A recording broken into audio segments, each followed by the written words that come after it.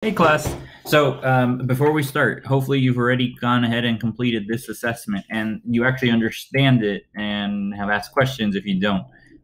It's really important actually that you understand this basic concept of moments before moving on with this assignment. Again, if you haven't solved problem 1 and 2 and gotten it correct, if you haven't done the practice quiz assignment on Google Classroom, and submitted that already. And I'll try to give feedback as quickly as possible. Please do that first because it's going to be really important to understand this concept of beam analysis. I'm going to go, so you're seeing me right now instead of my, what do you call it, dock camera. Sorry, it's late. I'm kind of tired, but felt like making this video. So one of the things I wanted to do is I wanted to go over what we're doing today. So just so you guys understand, in the last assignment, 3, 2, 1, what we did specifically was we designed the roof deck, which was going to be a span, like a sheet of metal, corrugated metal, that was going to rest on this roof up here. We then selected these K truss beams to support that deck. Now, that's very typical that we use trusses on roof decks. The way trusses work is, we learned this in POE as well, is that they are able to displace the load in a way where each individual member feels either compression or tension, which is good for any member as opposed to what the beam is going to feel right now. And it displaces it across the different members. We've covered this pretty fully in POE. But that's what a truss does. Now what we're going to do is we're going to focus on this member here. So in this situation, this would be called a girder. A girder is a beam. It's a description of a beam. It's specifically supported by the columns. So eventually the load is going to displace to the columns, and then from the columns, it's eventually going to work its way down all the way to the floor. In regards to the connection points here, you'll notice that the truss, or this what we're going to call a beam, is connected to the girder. It's typically welded or mechanically fastened in some manner. It has to be mechanically fastened in some manner for the load to displace to the edges. This is where the reaction forces come from for the beam. However, for the girder, you're going to notice that it is now taking on the load of these girders here. So what are we doing today? Well, we're going to talk about beams and different scenarios that it could be under, several combinations of loads that it could be under. And so we're going to go over all those things. So let's just jump right into it. Again, sorry about this video. It's probably going to be a little longer. There's a lot of content here. Without being able to do a lesson on it, I'm just going to ask you to buckle down and listen. Try to, not put me on mute and just go through it. I will try to move as quickly as possible, but it is a content-heavy lecture. All right, beams. So we've talked about beams. We understand that it's going to act different than truss in the sense that because it's not in a triangular form, the load is not being displaced in either compression or tension, but instead it's being loaded perpendicularly, which is going to cause this to want to bend. In addition, we're going to learn about a new concept called shear. So in my last video, I said I'd get back to that. So here it is. So shear is what occurs on beams. So any member that is being perpendicularly loaded, which a beam would be, is going to experience what we call a shear force or a shear reaction. So instead of being uniaxially, or instead of being loaded in this parallel direction as the beam itself, so when I compress it, I'm still pressing in the direction of the horizontal member of the axis, the main axis. Same when I tension, but when I shear, it means that I am now creating a force up or down. This is the same concept of why I would break a pencil if I, put a up and down force on it, as opposed to compression or tension, which I can still technically break a pencil, but what's the easiest way to break a pencil? To shear it. And so what's our goal for this activity? Our goal is to create a shear and bending moment diagram. Now we're going to get into that, but I also want to talk about one more concept. So I'm going to skip this because I talked about it in the last one. All right, this drawing here This is going to be a new concept for you. So there is a inherent weight of materials, a dead load, and so material itself carries weight. So you have to account for the fact that every material has weight, and so that weight is uniformly distributed across the beam. And so we've always kind of dealt with beams with this point load. We call that a concentrated load or a point load. So right here, I don't love that they did this because a lot of people don't know this. They just expect you to understand this. But whenever you see a hashtag in engineering, that means pounds. Okay, so what this problem right here is saying that there is a beam that is 20 feet long, very similar to our last problem, right? That is experiencing two different types of load conditions. One load condition is a point load of 4,000 pounds, and that is being placed 6 feet from the point A. Okay, that makes sense. That's a beam. There's some kind of heavy piece of equipment that's going to sit there permanently, 4,000 pounds, easy. Now, there's a uniform load, which means that there is basically a weight that's distributed across a very specific area. And we're going to say it's very specifically uniform load, distributed load. So that's the right terminology, uniform distributed load, because it's possible that there could be a load, but that it's not, a distributed load that's not uniform. So maybe there's more material in one area than another. You know, that happens all the time. But this is a uniformly distributed load. What is it saying? It's telling me that for every 1 foot of the beam, there's 650 pounds on it. So how do we even start with the reaction forces, right? Like, this is a completely different scenario than you explained to me, Mr. Mensch, where you didn't ask me to ever do a uniform load. It's actually not really that much harder. That's why I feel like you have to understand the previous section to even begin to grasp this concept. All we do with that uniform load is we create an equivalent point load. What that means is we say, if this 650 pounds per foot was equivalent to one load, what would its magnitude be and where would it be placed? That's kind of it, right? It's kind of like saying, like, very similar to like our center of gravity. Even though, you know, I lay down and my weight is distributed across, you know, a lot of feet, I guess.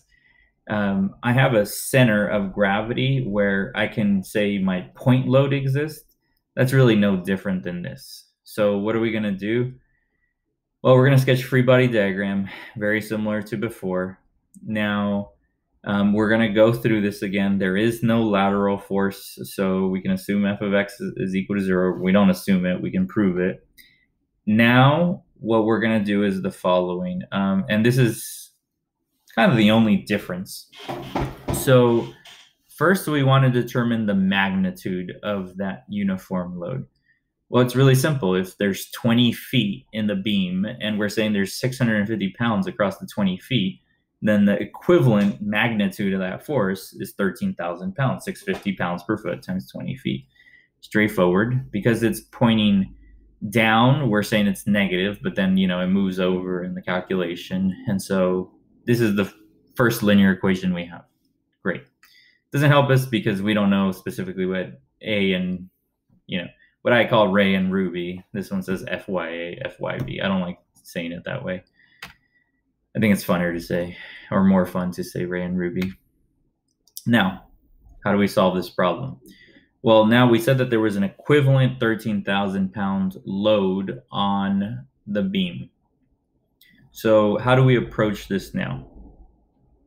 So where would that point load be? Well, just like our center of gravity, because that's distributed uniformly across the entire 20 feet, now it would be different if it was distributed across 10 feet, right? Then it'd be in the middle of 10.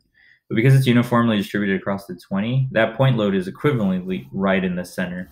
So you treat it just like, you basically imagine like the uniform's load isn't there for the time being, and then you place it in the center because of the center of wherever, you know, whatever the middle of that uniform load was, and then solve the formula just like normal. We get FYB equals 7,700, which if we go back to the previous calculation, tells me that FY is 9,300. Okay, perfect.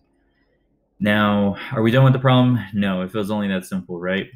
So now we have to calculate and create a shear moment diagram. Now, this concept is one that I'm going to present in my open office hours tomorrow. Follow along with this video, but I really want you guys to ask questions. Almost rewatch this video multiple times because I want to make sure you guys understand this. Now, this is what the shear moment diagram is. I want you to take that for a second and really kind of process it, right? Unfortunately, I don't have my document camera that I'm going to work. I can't do one or the other video. I can't like switch between the two right now, but what I can tell you is the following. What a shear diagram tries to tell me is what is going on internally within the beam at every single point of the beam along the way. Because it's really important to understand that you're only as strong as your weakest link. Just because there's a load, let's say, not in the middle, but right here on this beam, doesn't mean the entire beam is having the same reaction. Like there is gonna be a very different reaction at this specific point of the beam. If this is where the load is going on, then a part of the beam that's 5 feet away, 6 feet, 10 feet, 12 feet away. Each section, if I were to like cut each slice of the beam, each section is experiencing a very unique shear force internally within the beam. The reason why I say you're only as strong as your weakest link is because it's really important to understand that, 95% of your beam could feel hardly any shear, hardly any bending. Problem is, if there's 5% that feels a lot and you didn't account for it, then you're in trouble. So we always got to be concerned with what's the maximum shear the beam is going to experience. What's the maximum bending moment that the beam is going to experience. So let's take a look at this and try to understand how the heck a shear diagram is created. So what happens is the following. We start with a horizontal line. Okay, that's here, right along here. When we do that horizontal line across here, and let me see if I'm at least able to point.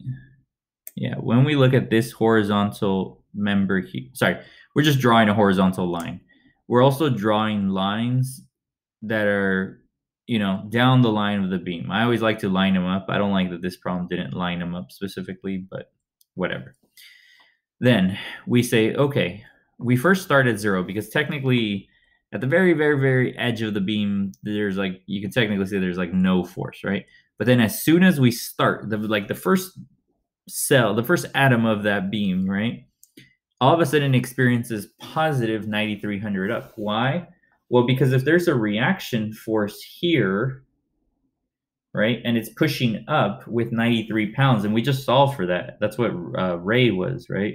If it's pushing up with 9,300 pounds of force, what that tells me is that, if I exclude everything else that's going on in the beam, all that very first left section is feeling is the only force it's feeling is 9,300 up. So I'm going to draw that here. Then, as I start moving down the beam, so I'm going to slide my paper across. Well, it felt 9,300 up, but then now as soon as I start getting into my beam, every foot I'm experiencing a downwards force of how much? 650 pounds per foot. So this slope right here is actually 650. So it's 9,300, 1 foot, minus 650, minus 650, minus 650, minus 650, minus 650, until it hits foot 6.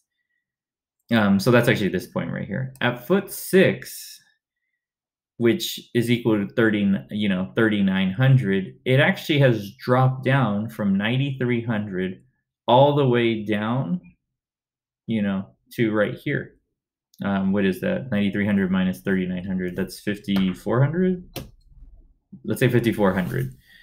Then, not only is there a distributed load, but all of a sudden it feels a 4,000 pound drop. So all of a sudden, there's a 4,000-pound drop because of this point load, and then it continues on its way, minus 650, minus 650, minus 650, minus 650, all the way until it gets to negative 7,700. But if this was, not static, well, what does it mean to be static? It means that all the forces counteract to zero. So what happens here? Well, it shoots back up to zero. Why? Because it's negative 7,700, but then there's a positive 7,700 up, which shoots it back up to zero. So it starts at zero, shoots immediately up to 9,300, slopes down at 650, drops down because of the point load, then continues downwards at 650, and then it hits negative 7,700 before jumping back up to zero. I'm going to tell you, this is the most complicated problem we're going to see. The problems in the equations are actually, this is the maximum level of difficulty. So if you can understand this example, then you're golden, honestly. Now, that was just the shear diagram. What about the moment diagram, right? The shear diagram, this tells me that, just so you guys understand, that means that the maximum shear on this beam is at the very left edge, which tells me that, oh crap, like I could literally rip off a part of this beam because there's so much upwards force that's not being counteracted in the downwards force that this beam is feeling a lot of upwards force in the reaction portion, which is, you got to be mindful of. We also, now this is for those that are in calculus, someone would say like, oh, okay, well, then is the reaction point the most dangerous point? Well, there's actually something even just as dangerous going on. By providing these reaction forces that are up, and then a downwards force that's in the middle, right? What's happening? Well, now you are bending the member. So that's why we have to then solve for, the reason why they solved for all these points along the graph is because they eventually want to create something that looks like that, the moment diagram. How would they potentially even solve the moment diagram? Well, what they do is they're going to, and this is one way to do it, right? You're going to go ahead and calculate the area underneath the curve. Now, for anyone that's taking calculus, you would hopefully say, oh, area underneath the curve, I've heard of something like that. Isn't that what we call an integral? That's exactly right. An integral, so this is for calculus talk now, is the area underneath this curve. So if I were to break this down into functions, which I easily could, this is just a linear function, or it's a combination of several linear functions. If I were to break this down into linear functions, then what I would be able to do is calculate the area underneath the curve. And someone says, well, I'm not in calculus. Yeah, but you know basic shape. You know the areas of a triangle. You know the area of a rectangle. Can I solve the area underneath A, B, and C? Truth is you can. And you're going to get 45,605.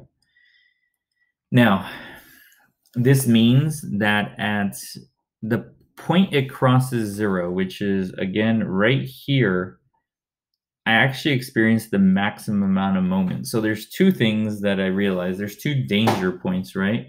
One is where the shear force is the greatest. The other, is where the bending is the greatest. And those are, those are always two separate points. When we are eventually going to use this data, we're not even using it yet. We're going to use this data in order to later on select a beam that will meet code requirements. And in code, we actually have to follow along certain guidelines. And this is going to help us in part of the process, which we're going to see later on in a future activity. All right. So for now, what I want you to do is think of this problem. I'm going to go ahead and do this problem in my open office hours tomorrow. I hope you guys are there to see it. Otherwise, I'll see you guys, via Zoom in the next couple of days. And I'll be using this one as an example and doing the shear moment diagram in my live streams. All right. I know that that's what my answer is going to be, but I'll go over how I'm going to solve for all this stuff. All right. Perfect. Take care. I'll see you guys.